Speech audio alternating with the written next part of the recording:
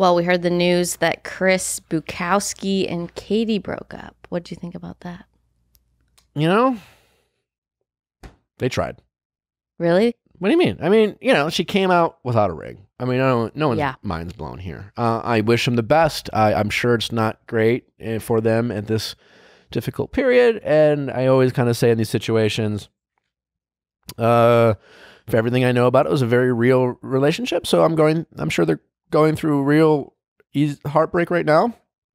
I don't know much. I think it's more or less mutual.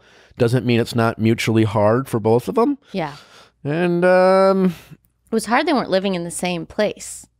Yeah, I mean, you know, it's like it's tough because you meet in this kind of crazy world and you fast forward a relationship and then you get out of that world and you have to decide, well, how much should we fast forward the rest of it?